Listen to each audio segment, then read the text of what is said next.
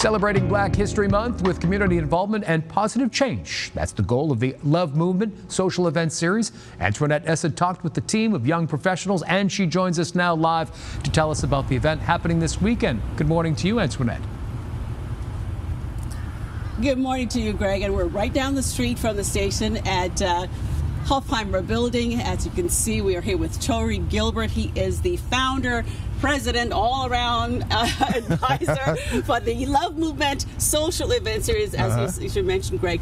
How did this come about? How did this organization come about? Well, it was a void in the community right after COVID, where there was not a lot of places for us to go. Yeah. You know, where we can have some fun, network, socialize, and also bring some outreach to community, outreach to the community. So that's kind of how the organization came about. And folks aren't doing nightclubs anymore. So, you know, yeah, millennials and Gen Zs and some of us baby boomers are looking for places to go. You're having something here Sunday. Tell me about it. Well, we're excited about that. We're celebrating Black History Month, and in doing so, we're commemorating Black Wall Street of Jackson Ward.